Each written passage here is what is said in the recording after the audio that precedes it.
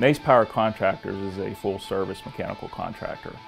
So what that means is primarily in the power sector, we will perform major boiler outages, inclusive of piping, millwright work, boilermaker work. Planned outages are typically 9 to 12 weeks. Forced outages are emergent, so the plant goes down, we have 24-hour notice, we have to be on site and working to get the plant back up online as efficiently as possible. There's usually liquidated damages associated with these contracts, so very schedule driven and you have to be on top of your game. We work a lot in supercritical boilers that see temperatures up around 3,500 to 4,000 psi. A lot of our welds are subject to radiographic testing, hydrostatic testing, strict quality standards, and failure could be catastrophic, so everything has to be right. Primarily on a boiler maintenance outage, we go in and we repair the boiler tubing, a lot of duct work. We do maintenance on their SCRs, FGDs, but the biggest portion where the manpower is concentrated at is inside the boiler.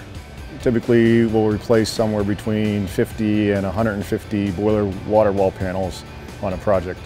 So when we get into our remote areas, climbing up through the boiler back into the scaffold, we end up with a weave of spaghetti lead. The welding lead gets all tangled up, and over the course of time we don't know which machine goes to which stinger or which GTAW torch.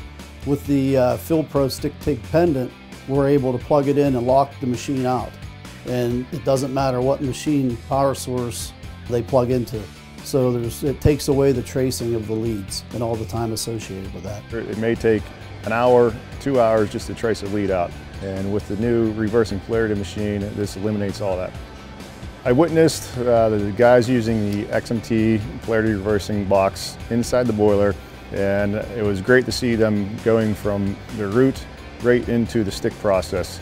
It saved lots of time, and it was amazing. They never had to leave. They stayed there from start to end.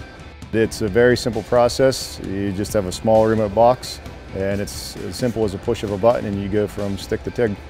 It's a very competitive market, and amongst all of us contractors, we've all got to have a competitive edge. We've got to have good performance. We can't afford rework. We can't afford a bad weld.